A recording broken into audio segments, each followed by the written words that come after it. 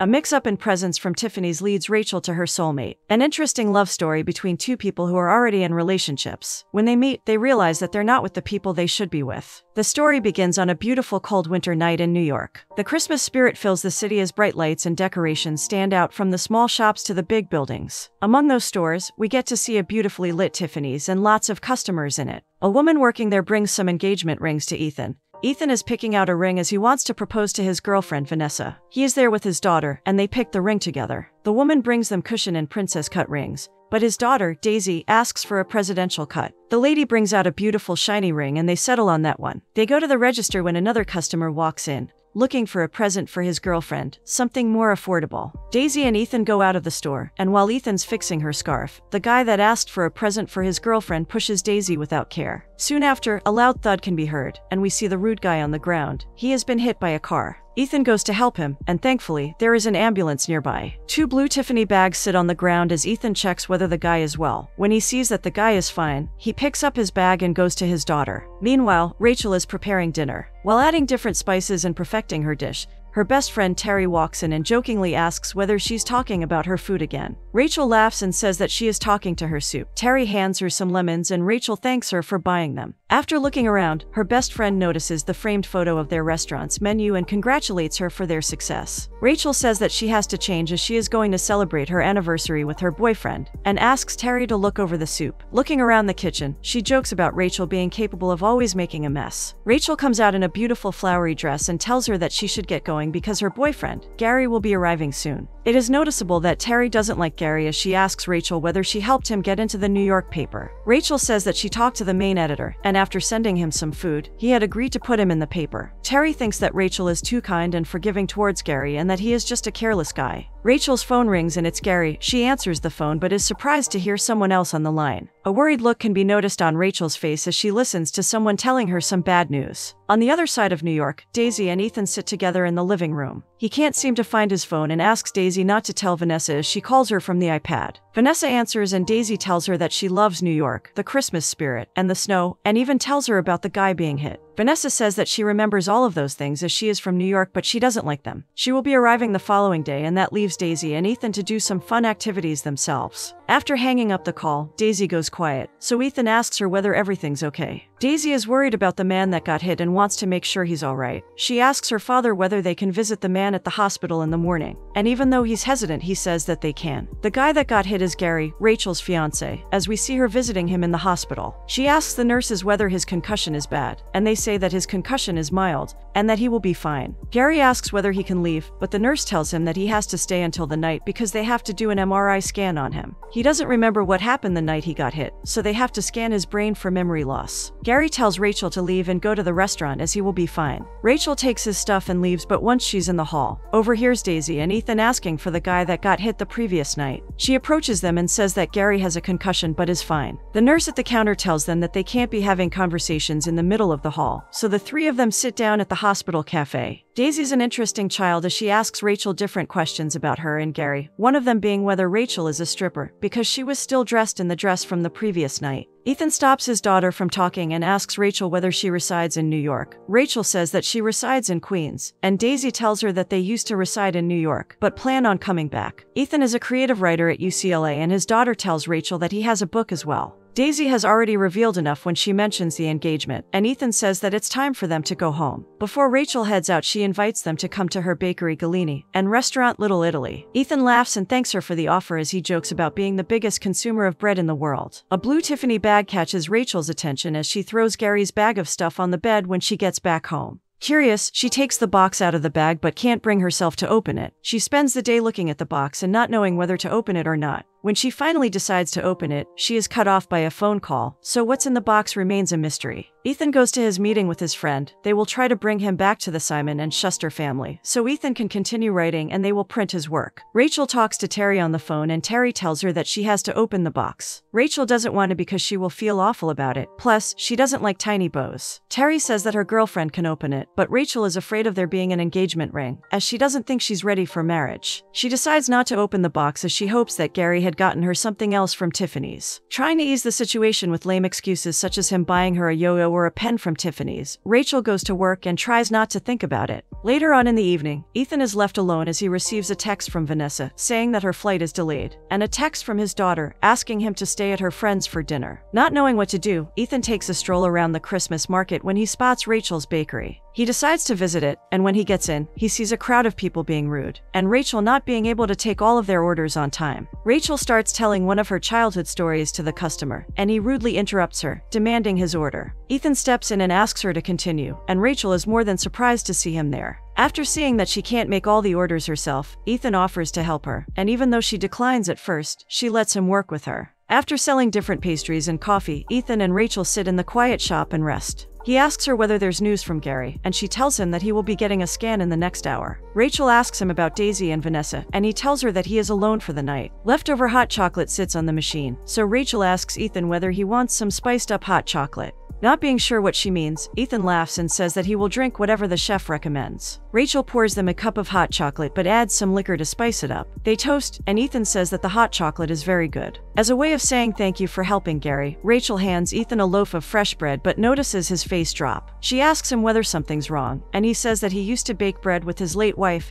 and their daughter. He jokes that the bread was awful, but the memories are beautiful. Rachel asks him what she was like, and Ethan describes his late wife as a song he wanted to play over and over again. The risk of love is a loss, says Rachel, as she remembers her late mother's words. The power cuts off, so they decide to take a walk. Ethan asks her how she knew what she wanted to do in life, and she tells him that she has been falling in love with cooking since she was a child. She says that cooking is messy, but something beautiful comes out of it. Curious, Rachel asks him about his first book, and he calls it the Titanic of books because it went terribly. She comforts him, saying that her first restaurant had been a flop as well, but her restaurant Galini had been a success because it has always been her dream. She pulls out a croissant-looking pastry and Ethan assumes that it is a croissant. Rachel looks at him offended and says that the pastry is a cornetto. It tastes good because it was made with love, not strategy. She advises Ethan to start doing things with his heart instead of his mind, and the words stick to Ethan. He smiles at her and admits that he has an idea, but he has to show it to her, instead of telling her about it. She agrees and they go to his secret spot. He is more than excited to show her the place and doesn't believe that no one's been there. Rachel laughs awkwardly, and he asks her whether she's been there. She tries lying but admits that she loves coming to that place. Ethan admits that the place had inspired his novel, a story about the light and dark, based in New York City. A girl finds her imaginary friends in the shadows of the city building. It is about her finding beauty in the shadows. Rachel stares at him in awe and says that the place is his cornetto. A phone ringing interrupts their moment, and it's Gary. Rachel heads to the hospital and Ethan goes to pick Vanessa up from the airport. The next morning, Gary can be seen waking up while Rachel is preparing pies in the kitchen. He greets her and wishes her good morning. He takes a bite of the eggs and says that they're delicious, but asks her to take a break from cooking so they can open their presents. Rachel panics and tries to make up lame excuses not to open the gifts, but Gary insists. As Gary and Rachel are opening their gifts, Daisy, Ethan, and Vanessa are doing the same. Gary and Ethan's gifts are last, and both of them get surprised once they see different gifts than what they've bought. Rachel opens the blue box and doesn't know what to say. Gary gets closer to her and is just as surprised as her. He gets the ring out of the box and Rachel asks him whether he's sure. Gary snaps back and admits that he doesn't remember when he bought the ring but is sure that he wants to propose to her. He says that the 3 years they have spent together are more than enough for him to be sure that he wants to marry her. He proposes to her and she says yes. As the couple celebrates their engagement, Ethan goes quiet once he sees Vanessa open a box of earrings, and is shocked not to see the ring there. Oblivious to the whole plan, Vanessa thanks him for the gift and goes to order some food. Daisy asks Ethan where the ring is, and he remembers putting the Tiffany bag down when he went to help Gary, and realizes that he must have grabbed his bag. After the celebration of their engagement, Rachel can be seen cleaning the apartment. She picks up her coat and feels something in it, a small bottle of liquor she had put in Ethan's hot chocolate. This brings a smile to her face and she decides to keep it in her drawer. Terry stares at the ring in disbelief as Rachel tells everyone that she is engaged. She can't believe that Gary had been able to afford such an expensive ring, and asks whether he had done something illegal to get it. They congratulate Rachel on the engagement, and Terry's girlfriend asks whether they'll be throwing a party, but Rachel says that she doesn't like big parties. They get back to work, and Terry asks Rachel about the text she had sent her the previous night. Rachel tells her about the secret place and the river she had visited with Ethan. Terry is surprised to hear about Ethan, and Rachel tells her that she had only killed some time with Ethan while waiting for Gary. She is suspicious about them having a romantic stroll, but Rachel tells her that there's nothing about it. Ethan goes back to the bakery to tell Rachel about the mix-up but instead finds a coworker there. She tells him to look for her at the restaurant and he leaves. He comes back home and hands Vanessa and Daisy 2 tickets for a dance company called Alvin Alley. He wants them to have a girls' day so he'll be able to start writing in peace. Daisy understands what her father is trying to do and agrees to distract Vanessa until the ring is found. Terry and Rachel are loading up a truck full of pastries in front of the restaurant when Ethan comes to them. He goes up to Terry and asks for Rachel, but when she asks who he is, Rachel comes from behind him. Ethan tells her that he is looking for Gary to check on how he's doing. Rachel will be grabbing lunch with Gary and offers to give him Ethan's number, but Ethan suggests joining them. Gary checks his purchases at Tiffany's because he is concerned about how the ring got to him, as well. On the site, it says that he has purchased a pair of earrings, but how the ring ended up in the box remains a mystery. Right as he's about to leave, his coworker asks him whether he can tattoo another customer, and even though he has to meet Rachel, he agrees. Rachel and Ethan sit down at the restaurant and he notices his ring on her. He says wow and she realizes that he is referring to the ring. She tells him that she got engaged on Christmas morning with the most beautiful ring in the world. Oblivious to the whole thing, she asks him how his engagement had gone. Ethan stares at her, not knowing what to say, and just says that he hasn't proposed, but plans to. Rachel receives a text from Gary, saying that he won't make it and suggesting she and Ethan stay. Ethan asks her how she and Gary met and she tells him that he did her first tattoo. He asks whether she thinks Gary is a good guy and whether he would return $5 if he were to find it. Rachel tries to describe Gary to him, so she tells him the story about her bracelet. After getting tattooed, Rachel noticed that her bracelet wasn't on her arm. It is a bracelet from her mother, so it has sentimental meaning. She panicked and went to the station and she saw Gary there. She was impressed that he had traveled 8 stops to bring her bracelet back. So she tells Ethan that Gary is the type of guy that would bring those $5 back to its owner. Daisy and Vanessa seem to be enjoying their walk when they bump into Brian. Brian is the representative of a company Ethan has agreed to work with. Vanessa is surprised when Brian tells her that Ethan has decided to come work with them. That means that Ethan will have to stay in New York. Gary decides to stop by the restaurant once he finishes his work. He has brought flowers for Rachel but is surprised to find out that she isn't there. Terry tells him that she hasn't seen her since she left to go to lunch with him. Ethan and Rachel take a stroll after dinner, and she tells him that she has been thinking about the book he plans to write. He laughs and hopes that he will start writing because all he does is procrastinate and doubt himself. Rachel tells him that he should go for it as she wants to go by a bookstore one day and see his book there. A beautiful melody stops them in their tracks. A band singing soul music catches their attention and they stop to enjoy it. Both of them say they love the song at the same time and that makes them smile. They start walking back and Rachel stops to say sorry that Gary didn't show up but wants to ask Ethan another question. She feels that he came to her for other reasons, not just to see Gary, so she asks him about it. Ethan doesn't know what to say, so he asks her whether she can go home by herself. He wishes her well and hopes everything works out for her before walking off and leaving her alone on the sidewalk. Rachel goes back home and sees that Gary had called her multiple times but decides not to call him back. Ethan is researching Gary on the internet when Vanessa comes in. She asks him why he hasn't answered her calls, and he admits that he has lost his phone again. She asks him whether he has something to tell her, and he says there's nothing to worry about. Vanessa tells him that he has been absent on a trip that he planned, and he admits that he knows that she's there for him, but he only says okay. Ethan goes to the tattoo parlor where Gary works the next morning, and they finally meet. Gary thanks him for his help and Ethan says that it's nothing.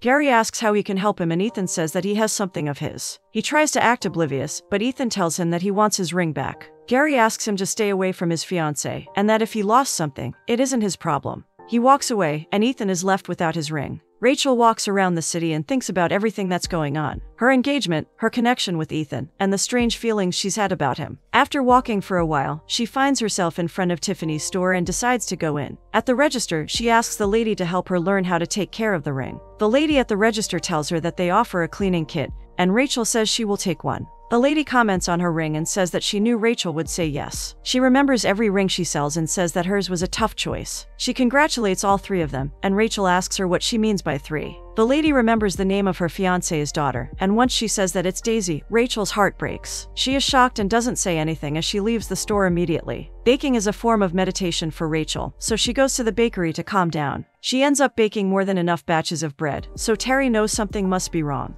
Gary comes to the bakery, and Terry asks him what he had done to Rachel. He admits that he hasn't done anything to her on that day, but the previous night had been a bad one for him. Gary goes to the back and sees Rachel baking. He starts apologizing for not making it the other night, but says that the clients he's receiving are because of her article in the New York Magazine. He starts complimenting her about how good she is to him and how he appreciates that about her. Rachel stops kneading and asks Gary how he got the ring. She wonders how he managed to get such an extravagant ring. Gary admits that he has messed up, but knew for sure that he wanted to marry her, after seeing her with the ring in her hand. She asks him about his plan and he says he didn't have one, but seeing her with the ring made him realize being with her is the thing he wants the most in life. Rachel says she will be returning the ring but asks Gary whether he wants to marry her without the ring or the concussion. He says that he would love to and asks whether she can give him another chance. He suggests they have their engagement celebration at the New Year's Eve party and Rachel agrees. Daisy and Ethan come by the restaurant and Terry greets them. Daisy goes off to see Rachel in the back and Ethan stays with Terry. She asks him whether he has something to tell her and decides to tell her everything. Daisy is excited to see Rachel making bread and offers to help. Rachel tells her to grab an apron and goes to talk to Gary privately. She says that she'll handle the situation with Ethan and he sneaks out through the back door. Terry is shocked to find out what Gary did and Ethan tells her that he tried but didn't want to break Rachel's heart. Rachel and Daisy are having a fun time as they prepare the buns for baking.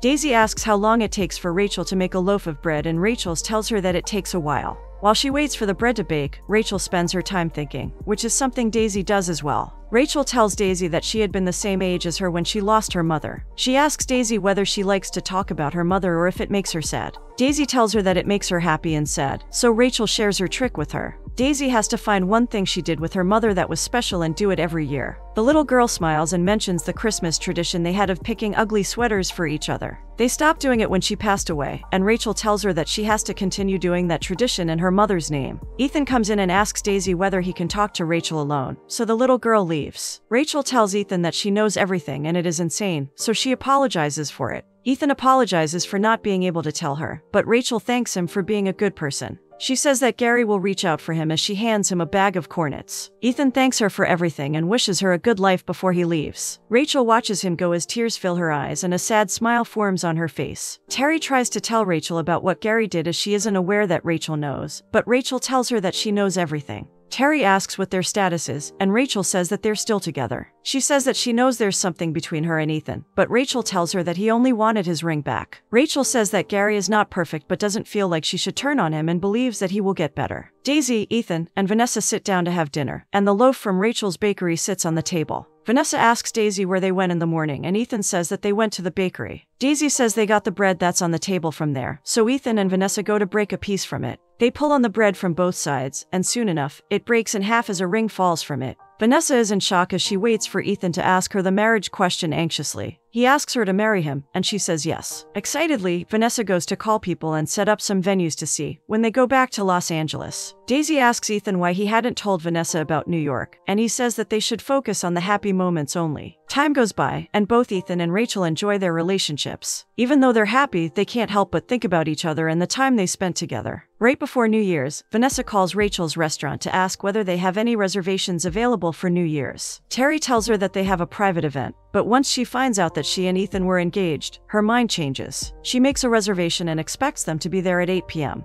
The night of New Year's comes, and we can see that the party is being prepared at Rachel's restaurant. Gary comes in before 8, and everyone is surprised to see him on time. He introduces his cousin Finn, and right off the bat, Finn gives off a creepy vibe. He calls Rachel hot as he stares at her up and down. Finn starts talking about how weird it is they haven't met because he was with Gary the first time he and Rachel met. Rachel smiles and Finn mentions a girl named Amber. When Gary comes back, Finn turns to him and says that life is crazy because Gary had planned to hook up with Amber in Queens, but met his future wife instead. Rachel gives him a death stare and they go to the kitchen to have a private talk. She can't believe that he let her think that he came for her. He says that it's not fair and that it was 3 years ago. Rachel argues and says that he has lied to her so many times, and their relationship is not working anymore. She admits that she can't do it anymore as she walks out of the kitchen. Ethan is surprised to see them get to the restaurant, but Vanessa tells him that there's a surprise for him as she walks in. Right as they walk in, they see Rachel and Gary having a fight. Rachel stops and Vanessa says that she has made a reservation. Daisy introduces Gary and Rachel to Vanessa, and she introduces herself as Ethan's fiancée. Gary jumps in and tells Rachel that everything had worked out like they wanted it to because Vanessa got her ring back. Rachel tells him to shut up and Vanessa asks whether they're talking about her ring. Little Daisy tries to save the situation and says that Gary and Rachel are getting married, but both of them say that they have broken up. Ethan is surprised and Gary asks him why it matters to him whether they're engaged or not. Vanessa asks Ethan what's going on and he tells her the whole truth. Vanessa realizes that Rachel had known and it was she who put the ring in the bread. She asks Ethan whether he meant to propose on that day and he tries to explain that he did plan to propose but she leaves. The new year comes and Ethan and Vanessa can be seen arguing in the living room. She feels humiliated and he says that he planned to propose on Christmas Day, but the whole situation with the ring happened. Vanessa asks him about his job offer with Brian, and he admits that he didn't tell her because he feels like she isn't supportive. She asks him to forget everything and be honest with her about what he really wants. He sits down and says that he wants to write another book, take another shot, and move to New York. She sits next to him and admits that she hates it in New York. It's too much for her, and even if she were to stay with them, she can't move back. Rachel sits with Terry at the restaurant and asks her why she took Vanessa's reservation on the night of her engagement party. Terry says she doesn't know why she did that but had always had a bad feeling about Gary. She apologizes and Rachel accepts her apology. Some time goes by, and Ethan and Daisy can be seen in the living room. Daisy asks him whether he planned to marry Vanessa because she was going to be a good mother and role model for her. She wants her father to marry someone he loves. She looks at him, and he notices that she wants to tell him something. Finally, Daisy tells him that he needs to fight for Rachel, so they get up and come up with a plan. While Terry's on a call at the restaurant on a very busy day, she receives flowers and thinks that they're from her girlfriend. Daisy and Ethan had delivered the flowers to Rachel, but Ethan had lost his phone, so they agree to wait for her at the bridge. The whole time they're waiting, Rachel is completely oblivious as to what's going on. Terry's girlfriend comes to the restaurant and Terry thanks her for the flowers. She looks at the flowers and says that she hasn't sent her any flowers. After reading the card, they realize that Ethan had written a note for Rachel to meet him at the bridge. They give the flowers to Rachel, and she rushes out of the restaurant immediately. She tries to run there, but ends up catching a taxi. Meanwhile, Daisy and Ethan are losing all hope. The little girl begs her father to stay for 5 more minutes, and that's when they hear Rachel calling out to them. Ethan admits that they don't know each other, but he has decided to think with his heart, and his heart has led him to her. They lean in for a kiss and finally give in. We are taken to a year later, where we can see a Christmas party at the restaurant. Everyone is happy, and even Ethan and Daisy have joined the crew. Ethan clinks the glass and gets everyone's attention. He gives special thanks to Rachel for preparing the delicious food. He calls her a beautiful, talented woman, who has helped him a lot. She is his cornetto, and he doesn't know what he'll do without her. A band comes in, and they play Rachel's favorite song. Ethan knows that their story has been messy, but doesn't want to focus on that, as he's only focused on the outcome. He asks Rachel to marry him, as he pulls out the ring that started it all. She says yes, and all of them cheer and dance with the wonderful news into the new year.